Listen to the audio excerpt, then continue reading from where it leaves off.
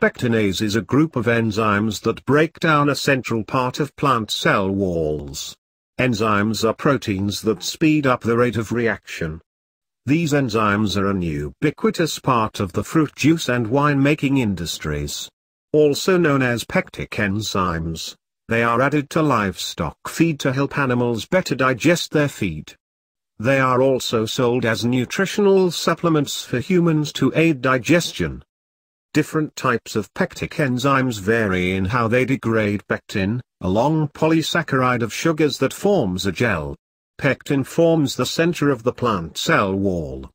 Other molecules, like cellulose, are embedded in it. When pectin is degraded by pectinase, the cell walls become weaker.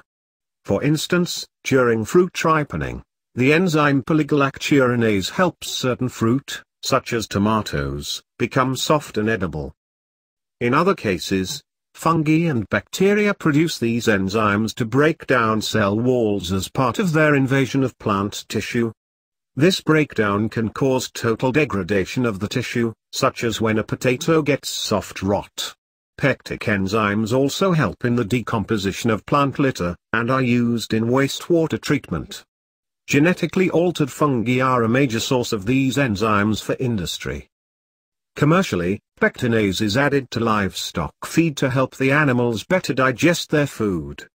This improves the health of their digestive systems and helps them to better digest nutrients.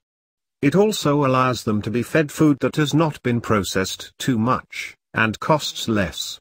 Supplements containing enzymes that degrade plant materials are sold to help aid human digestion as well, although such supplements are not regulated by the United States Food and Drug Administration, FDA, so their efficacy is unclear. The food and wine-making industries frequently use these enzymes in combination with amylase, which degrades starch, to clarify solutions. This is particularly true for apple juice, which is often cloudy due to plant materials that remain in it after production.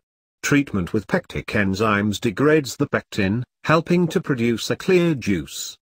In making berry-based juices, such treatment can also improve the retention of aroma and coloring. A similar approach is taken with wine, which retains pectin. Pectinase is also used when fruit is turned into pulp and then extracted to remove its juice because it has been found to improve the yield.